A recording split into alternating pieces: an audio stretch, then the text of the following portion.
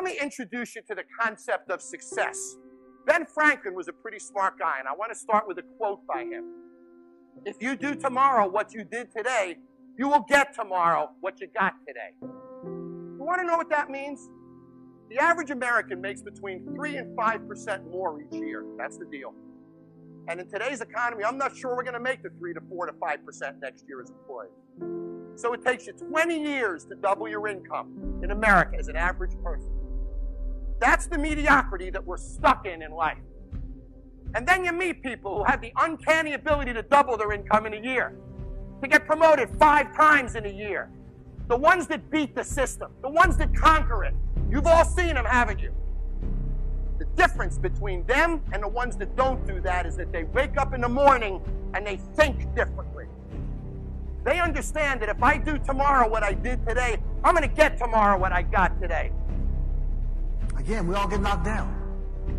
In every aspect of life, we get knocked down.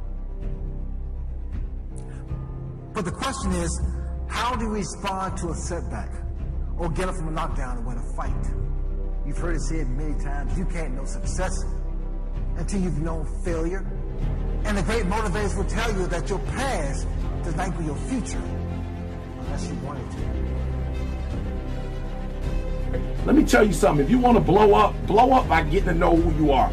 Wake up early in the morning and find your goal, find your dream, find your passion. Like, wake up and live for something, go after something. I'm telling you, that is the true measure of success.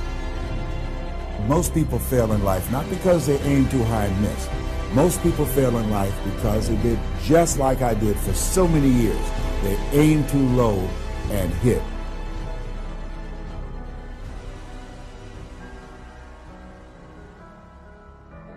I was born in a poor section of Miami, Florida called Liberty City, in an abandoned building on a floor with a twin brother. My mother was a 22-year breast cancer conqueror. So before I leave the planet, my goal is to reduce the number of women who die from breast cancer in honor of my mother.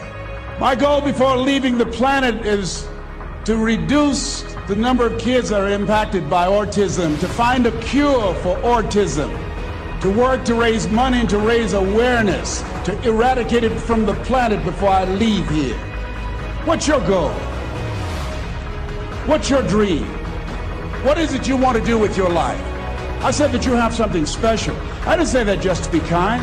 I said it because it's true. You are God's chosen vessel. You were chosen, 1 out of 400 million sperm. You have something in you that when you were chosen, when you showed up, there's something in you that if you don't do it, all of us will suffer.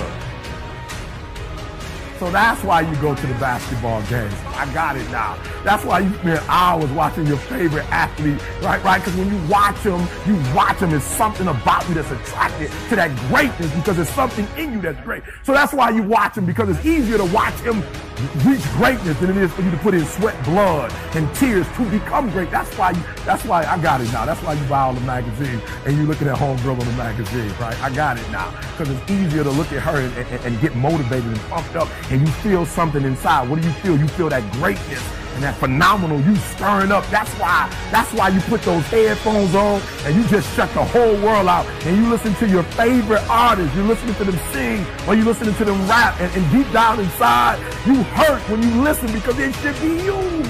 I got it now. I understand now. You are attracted to greatness because greatness is all in you. But it's easier to watch greatness. It's easier to go see greatness than it is to put in the time.